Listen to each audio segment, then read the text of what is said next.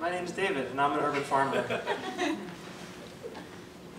Great. No, this is good. All right, so I'm an urban farmer, and normally I would talk about exactly that and the importance of urban farming and the impact it can have on health and the scalability from very small systems to systems that are actually quite a bit larger. But actually I want to talk about something completely different, and that's how I raise my children, my wife, and introduce them to the wonders of nature, let them run wild and roam free, so they can feel comfortable in far off, remote places, to be in awe of its majestic beauty, and to savor each and every moment.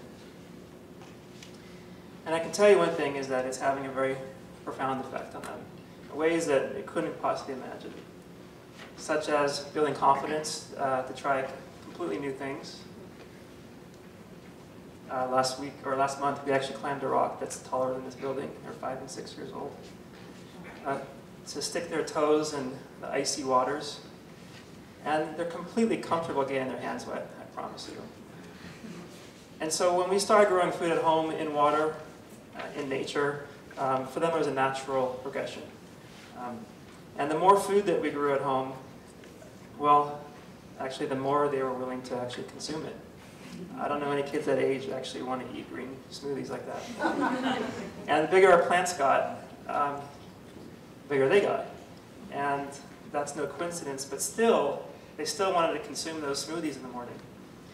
And we've been fortunate to go to far off places, enjoying nature, but nature is all around us. You just have to choose where you want to walk, or where you want to ride, or where you want to climb.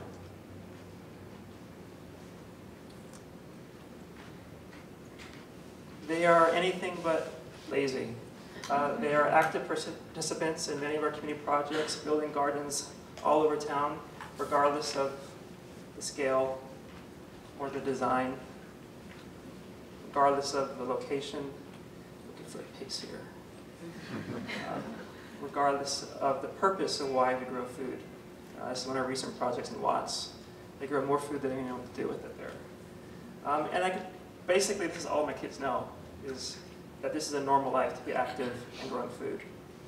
And they are still out there with the wind in their hair, adventuring to try new things. They are actually innovators by trying more efficient ways to consume smoothies in the morning. And they actually fight over the last bite of salad that we grow at home at night for dinner.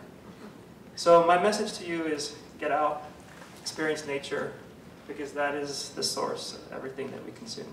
Thank you.